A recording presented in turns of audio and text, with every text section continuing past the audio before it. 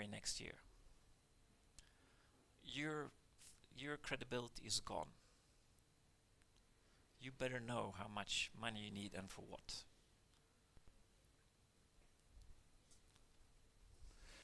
That's just another way of putting that is really that, of course, you need to be here to make sure that your vision is becoming a reality and staying true to that.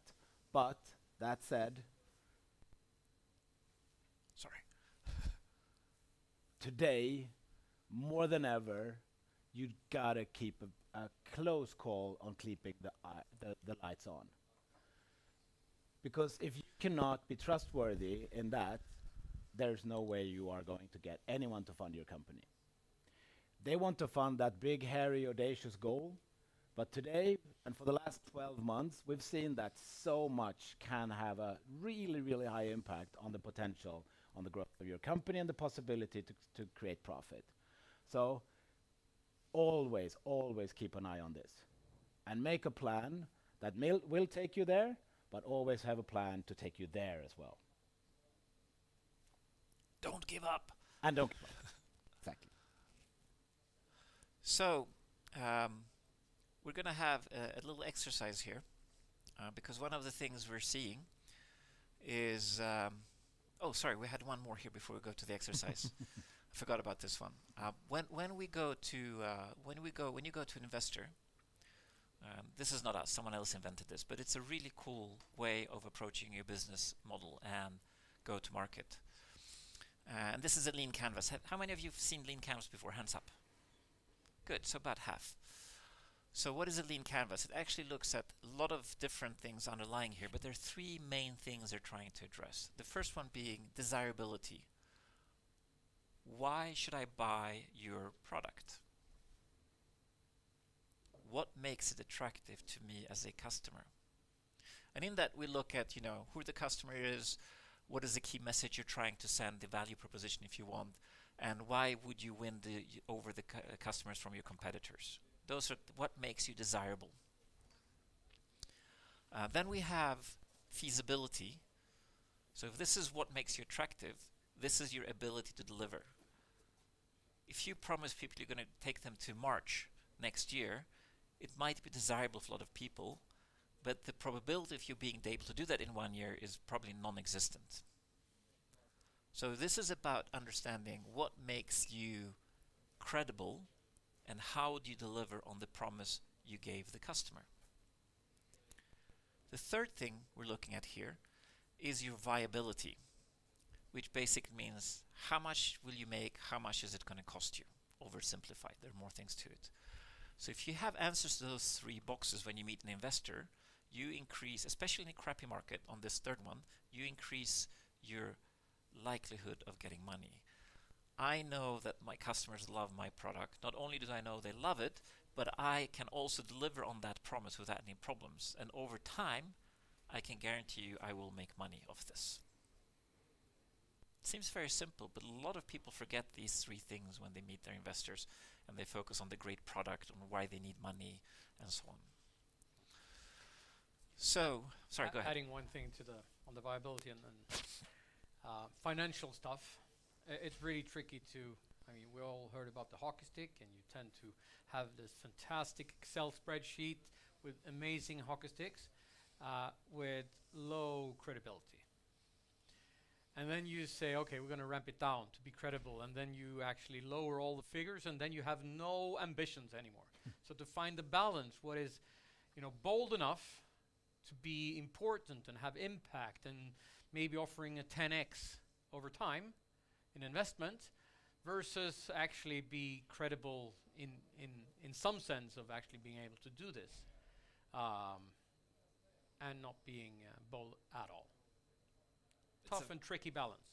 It's a very good point. I'm working right now with a company, and they lowered their prices, and I said, can you survive on this? And they said, no, but we need to get the volume. But once you lower the price, it's hard to put it up again. Customers get upset. So now we go to the exercise. And this is a very good exercise when you want to raise money. And it's not always the same 8 topics we have around this wheel of pain or growth wheel, depending on which situation you're in. And what we do is we ask people to kind of say, okay, where are you today on the scale from 0 to 10? And where would you need to be to feel comfortable? If this is the same questions you're going to get in the due diligence, and if you don't have answers to these questions yourself, you will have a problem raising money. So when you look at this and you do these differences, and if you're all on 10 on both where you are and where you want to be, then you shouldn't be here. Then you should go out and enjoy yourself. So most of you probably have a little bit of a gap here. And what you do is you pick one of those areas. You can do this for all 10, but in order to answer when an investor asks you, so you say, our challenges are because we don't, and we need help with. This is also good for your ask for money. Why do you ask for money? If you have no problems, why do you ask for money? Well, we need to do this. We want to achieve this goal. So to give you an example, our challenge is that building a scalable, repeatable sales funnel is not working the way we want to. It's not repeatable. Every sale is tough. A lot of scale-ups and startups have that challenge. Every sale is a challenge. Every sale is a battle. You win it one by one. So how do you make it more scalable? So the second one is, for example, if we would be one of our challenges and we're running you, how do we attract you to our growth labs? What do we need to do to make you come here, for example? So if that's our challenges, so why do we have these challenges? Well, maybe it's because we don't have a standard way of pitching, and maybe we don't have the right people in focus to deliver on the promises we're doing. Typical challenges for a scale-up. So what do we need help with? We need help with packaging the offering, running market tests, structuring the insight, developing and managing a model. So this way, you could also explain, why do I need money? Well, we're going to validate. We've done a lot of come a long way in this ring, and now we're going to make this test. For doing this test, we need money. Then it becomes very tangible. How are you going to use the money you're investing, or the investor is doing? So we're going to do a 5-minute exercise.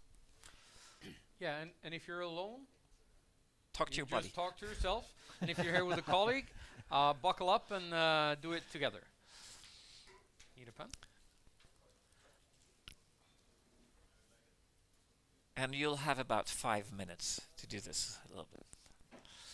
What Seedrs and Republic is doing today when it comes to building our product for connecting private investors with startups and building investor communities is what we're doing now in Europe and what we're also doing in the US. So I wanted to tell you a little bit about sort of what we have that could help you in this, and then we'll also end on some of the learnings that we've taken from the many conversations that we have here in the Nordics today, specifically to this topic. So what we have in our operations today is 10 years of history of funding companies and funding them with private money. We have funded companies with over 2.4 billion euros, and we have now close to 2,000 companies in the portfolio that we've fundraised for. That means that we've actually had more than a 90% success rate over those 10 years to fund these companies. 75% of these companies are still alive, and about 75% of those companies are as valuable or more valuable than they were when they got funded by the private investor community of Seedrs and Republic. So this is a fantastic track record to have, and this is the type of resource that we're now bringing to some of these names that you see here are companies who've raised with us, companies that we've invested in, companies that are successful. Wave Piston is a sustainability and impact company from Denmark that's super successful today on the platform. Sono Motors, electric car company that actually went IPO after they raised here. And then we have companies like Impossible Foods, for example, or Tilly, which is a Swedish company that's going now for their second fundraise, and hopefully they will be able to raise with us as well. But we also raise for VCs and institutions like Seedcamp, which is one of the Europe's largest investors and an early stage investor. So we not only raise for companies, but we actually raise for funds and institutions as well. So this is a huge ecosystem that we're now turning into a resource for you and a resource for the community at large. So why should you then raise rather than raise from an individual investor? Well, there are many reasons for that. You know, the short term, of course, there's access to capital, and this might mean that you access more capital than you can today in a fairly crappy market that we exist in. But really, this does mean that you can get investors that invest more. These investors that you do attract, the long-term value that they give you is up to what we've seen more than 6 times what a regular customer is. So this creates a very, very sticky relationship to you from a very commercial standpoint. It also means that these guys, they want to put your identity together with theirs. And they will represent you, they will be your ambassadors, they will be out there in your markets making sure that more people know about you. 4 times does these people recommend these companies more than a regular ambassador or a regular partner. So having skin in the game and I'm very values-based. I want to make sure that we solve the really important problems here. But at the end of the day, we're very simple human beings, and that relationship that goes through your wallet is a really, really strong one. So you develop that with a lot of people. That's the type of resource that we will put in the hands of you. And of course, you can use these for any type of engagement that you need. Just make sure that you build a community that also wants to engage with you on this. This could be referring, it could be hiring, product testing, anything that will develop your company into a more successful one, because that's what they have invested in, and that's what they want to support you with. And to that point, there are many ways that you can turn that investor community into value. This is also something that we, through the raising for all these companies, we know how to do. So this is something that we really do want to advise you on as well. When you meet us, we don't only advise you on how to raise money, but we also advise you on how to turn that into long-term value for your company. There are many different aspects of this. You can have a support community, you have a product community, or a customer acquisition community. This all depends on the timing of your business and the community that you build. What are they interested in doing, and what does your company need? This could actually evolve as well, but it's super, super important that you also keep a North Star metric and focus on this, because this is the type of long-term value that you will develop from this. But that said, today, raising money, we spoke about the valley of death. That valley of death has probably never been more deep and more deadly than today. So it is extremely important to do get a certain level of focus here on what are the closest problems at hand that you need to find solutions to. And many companies that we speak to today do have that knife on their throat, runway is running out, and I don't know how relevant that is to you, but here are a few ways that we found that we can also advise companies that are at that verge. Some of this is that we talk to a lot of companies who've already raised money to make sure that they can raise from existing investors. You don't want to do down runs, you don't want to do lower evaluation of your companies, but that said, in this time and this state of the world, you might have to. But if you do, turn to your existing investors and make sure that they get the sort of sweetest deal there is and make them even more connected to you, because that way you will at least make sure that you build that bridge to the next valuation and to that possible market that you have, and the ones that you already have will help you get there.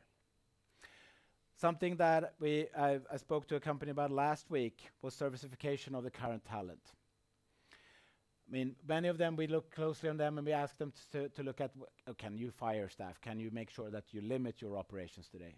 Maybe that's not what you want to do. And then one solution could be to turn those brilliant talents of yours into an actual service for others. Make sure that you bridge this gap by getting another type of income towards your current operations and be able to finance that. Of course, unfortunately, some of you guys might have to swallow your pride and go out and get a part-time job as well.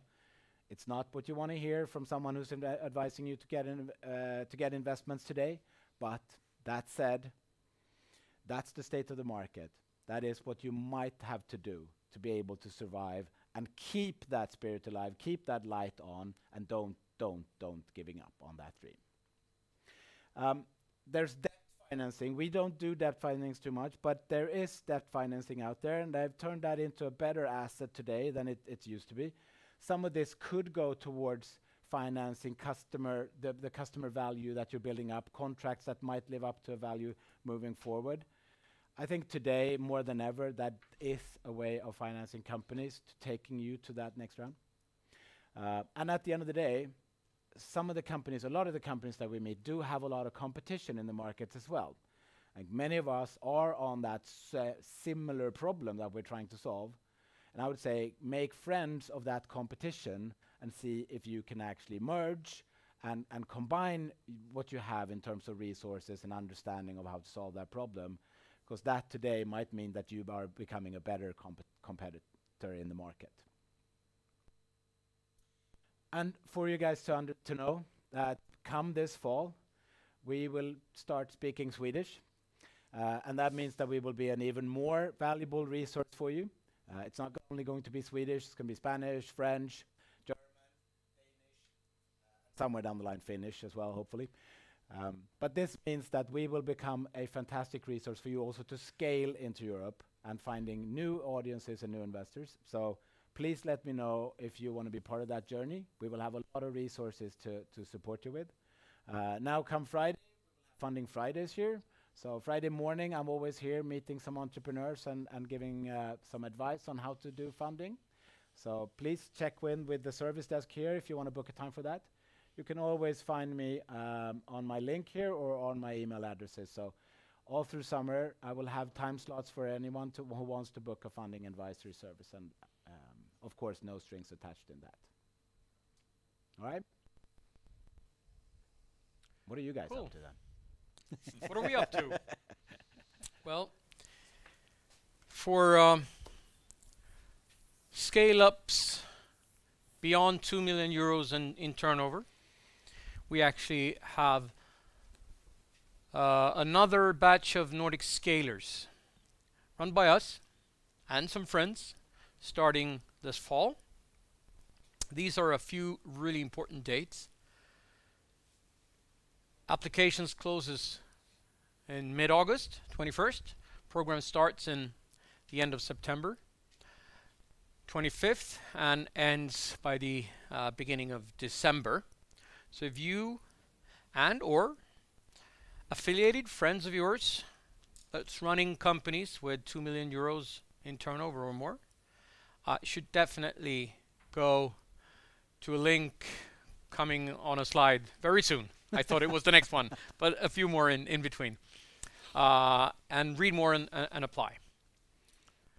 So what is Nordic Scalers? Well, it's a structured accelerated program specifically customized for scale-ups.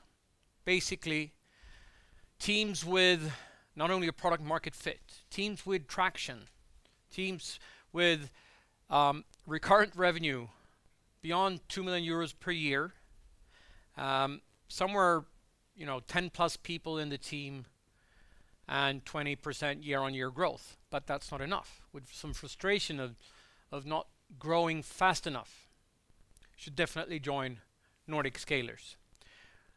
We're actually setting up this program, and I think Edgar mentioned it. It's divided into some things that are for everyone. So the one-to-many sessions where funding will be definitely a part of that. Most scale-ups need funding to scale faster. So funding will probably be a part of the one-to-many sessions. But even more so is on the one-to-one coaching side and actually really deep diving with us and some of our also coaching and mentoring friends into the specific needs and challenges and pain points and opportunities for your scale-ups. And we're really working close with you, and we're also doing on the one-to-many parts, we're also doing some peer-to-peer, and that factor is actually underestimated by many people. Entering a room with people, even though you're different companies, you have different types of challenges, actually sharing some pain points is very effective. These are some of the challenges that we're working with in the program.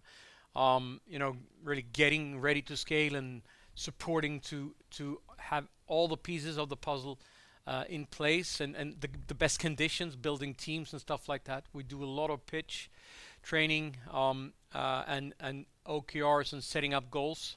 OKRs is interesting. It stands for Objectives and Key Results. I'm sure you've heard about it. Someone's calling, but let it ring. Setting goals is pretty easy. Setting the right type of goals is not as easy. By the right type of goals, we mean the goals that actually is big and bold enough to really move the needle of your companies, but still not too crazy so that you can actually have a chance to reach those objectives. We'll support you on developing a scale-up plan. We'll do even more fundraising, and also, of course, together with Jonas and his team at Seedrs, it's not only on the one-to-many side, also customized specifically for your needs, and everything around going international, which markets to start with, doing analysis on that, and building the right type of organization to be able to actually enter new markets. One thing is to start some online sales globally through a web. It's something completely different to really enter a market with everything that means, and also for your company what it means to run multiple teams in multiple markets, maybe in multiple time zones and multiple languages. What happens when you actually are, you're pretty used to be a founder.